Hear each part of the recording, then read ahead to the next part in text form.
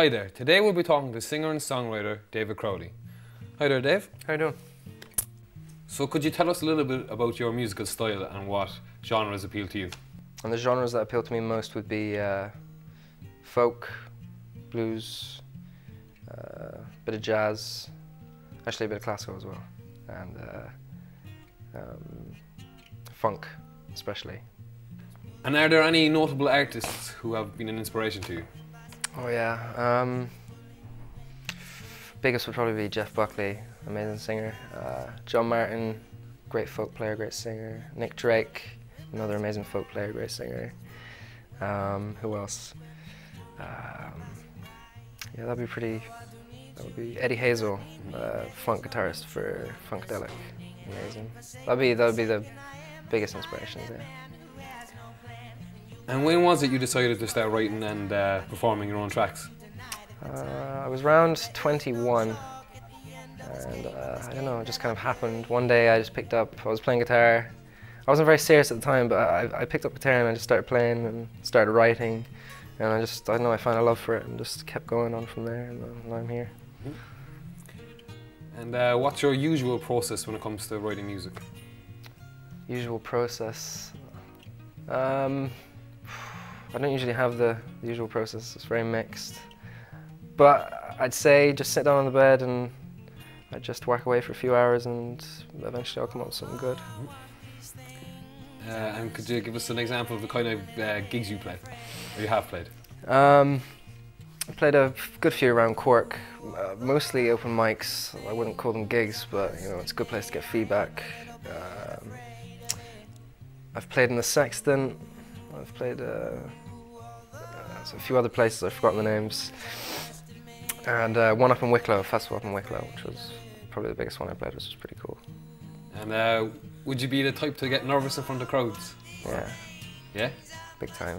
Yeah, I get very nervous before I go on. And it sorts itself out when you get on, when you start playing, that disappears, you know. And what plans do you have for your music? Is it something that you would happily pursue as a career? I'd love to pursue it as a career, you know. I don't have a huge background in it. My family isn't very musical. You know, I don't know a whole lot of theory, you know, so it's kind of hard for me to get into college and progress onto that. But it's something I want to do in my own time and to kind of sort out myself, you know, record myself and, you know, just take my time with it. Yeah. Is there any advice you'd have for any budding musicians? Any budding musicians? Take your time, have some patience, you know. If you think you've written something that you like, then go out and just show everyone, show as many people as you can, and try and get some constructive criticism. Well, you brought your guitar along with you today. Would you mind playing something for us? Yeah, no bother. Yep. I hope to alter my self-expressed and so delirious, absolutely unequivocal smile. I'll pull it down now.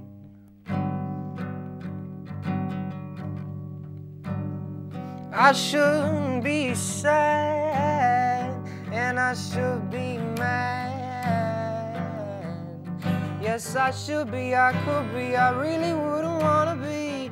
Now that I've been had and I was fooled, oh, by a fool, and that fool was you.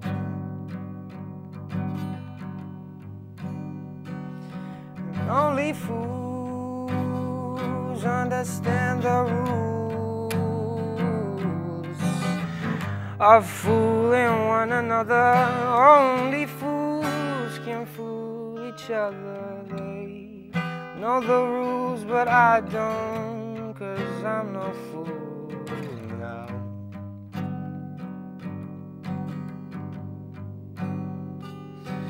So I go, so I go, so I go all the way down. Yes, I show that I know by the way that you act like a clown. I hope to alter my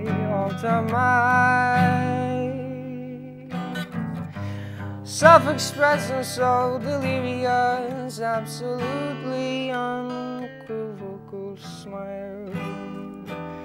Oh, pull me down.